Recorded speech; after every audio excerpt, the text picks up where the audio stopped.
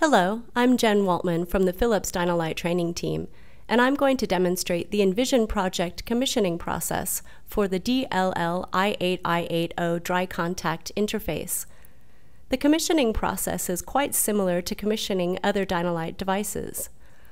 Let's have a look at the steps for commissioning with the latest EP version 3.7.10.2759. First, open a new or existing project file in EnvisionProject. Select the job or create a new one and give it a name.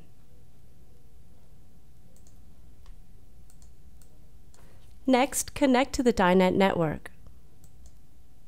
Once you've connected EP to the Dynet network, physically connect the DLLI8I8O to Dynet as well.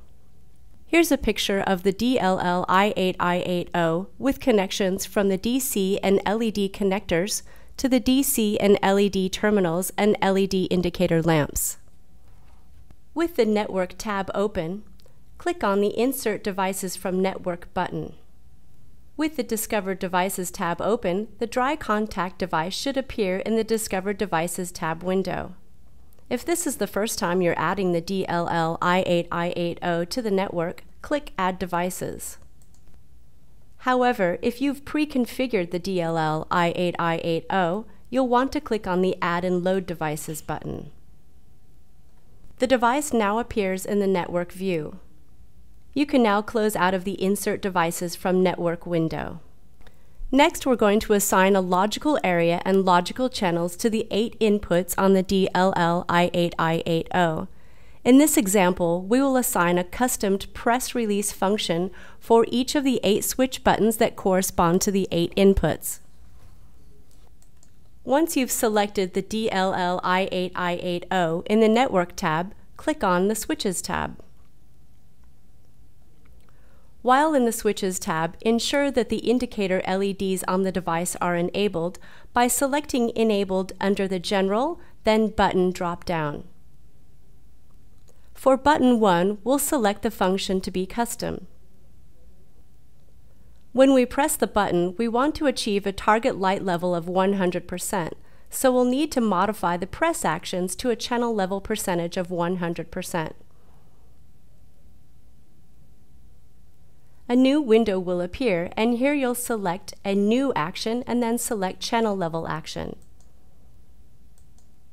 Under the channel level action section, we will assign the target level of 100% target light level and then press OK. Now back under Function, select the Release Actions option again, click on Modify, select New, and then Channel Level. But this time we'll type in a 0 as we want the target level to go to 0% when the button is released. In our example, we're configuring the rest of the buttons to have the same press release action functions.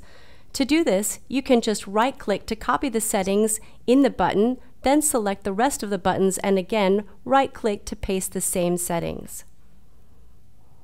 Next, we'll select all 8 buttons and assign them to one logical area. We'll use Area 3 for this example. To do this, select all 8 buttons by clicking on Button 1, and then while pressing Shift on your keyboard, drag your mouse over all 8 buttons. Then, under Logical Area, remove Unassigned Area and type in the number 3, then press Enter. Assign each button to a logical channel. So assign button 1 to channel 1, button 2 to channel 2, and so on. Just click on the button and then next to the logical channel box, remove what is ever in the box and then type in the number of the logical channel. Once each button has been assigned to a logical channel, be sure to save your custom settings by right-clicking on the device and then selecting Save to Device. By selecting the Save to Device button or by selecting the DLLI8I8O and then pressing F12. Check the network log to ensure that the data is saved on the device. Lastly, be sure to manually perform the press release actions on the 8 buttons, switching them on and off, to check that the 8 inputs are working by watching each LED indicator lighting up. Upon success of these tests, the DLLI8I8O Dry Contact Interface will then be commissioned in EnvisionProject. Thanks for watching.